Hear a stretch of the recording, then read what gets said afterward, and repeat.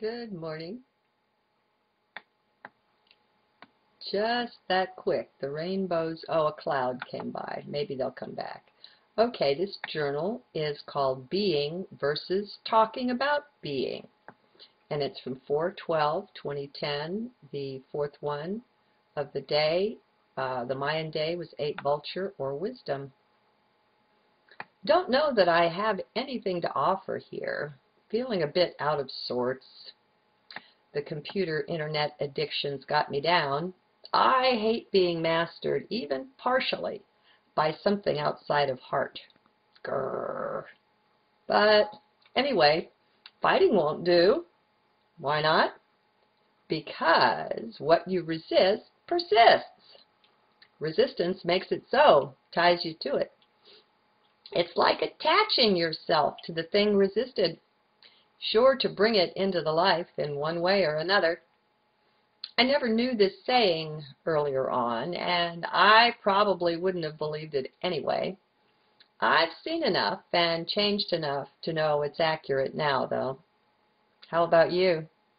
Do you realize that all the things that you fight and fume at are fight and fume at and about are just being strengthened in your life by your resistance to them? They can't leave you. You won't let them. It's also called being unwilling to be in the now, rejecting the present moment. That was the angle that brought this into perspective for me. Eckhart Tolle was the teacher who made it so very plain and simple it just slipped right in. Now I realize that no matter what it is, if I find myself resisting something, I had better sit down, if I can, if it's convenient, and make friends with it. It must happen sooner or later if I want to be rid of whatever it is, so might as well be now. I know it's strange if you're hearing it for the first time. I do recommend Eckhart's talks. He has such a plain, simple, no-frills way about him, yet he manages to get across some pretty earth-shaking concepts. They seem to come in from under the radar, though, in some way. It's lovely. I'll find a link and put it in the transcript for you. It's our emotions that are our best instructors, not someone else. Someone else can talk to us and offer us guidance, but it's our own emotions that have the best lessons and the best gifts to offer. When we're resisting something, whether it's an idea or a chore or an attitude of someone else, it doesn't matter what it is. That's an emotion we're stuffing, we're trying to suppress.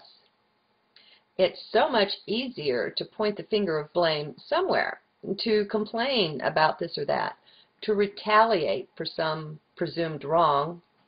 All of that is just a refusal to sit with our own emotions and get to the bottom of what's bothering us. Some of us are blessed, like me, to have a close friend or two who are also understanding, even sensitive to us. These are great sounding boards, often able, in simple conversation, to help us uncover what's wrong within, to uncover what's bugging us. I usually go to the journal before the friend, though. It's totally amazing, quite uncanny, how very often illumination comes to me that way. It's practically miraculous. I don't understand it, so I won't try to explain. Explanation doesn't matter a bit anyway. Either it works or it doesn't. What good is an explanation? Does it add anything? Change anything? Those with active minds, those not yet fully in heart with me here, will say, "Why, yes, of course it matters," and go on to explain why. Save it. Trust me, it doesn't matter. You only think it does. Your heart knows better. Why not check in there first? It's much more productive than any explanations ever dreamed of being. It's the difference between living and talking about living or thinking about living. It really is. Explanations about anything are all mind stuff. That's useful, of course, but not worth all that much. It's not real. The mind is able to approach reality, to examine it, turn it this way and that, and report on what it sees. That is still only about reality. That is not reality itself, just discussion about it. Do you see? You are real. You live, you breathe, you experience. Mind can only examine these things. It cannot engage in them. It does not know what that is like. It only imagines. You get to be. It discusses being. Please say you see. This is perhaps the major distinction between being in head and being in heart. To be, you directly experience and know, or to discuss that, to examine it, to imagine about it. All I can say is that this difference is huge. It's up to you to find out.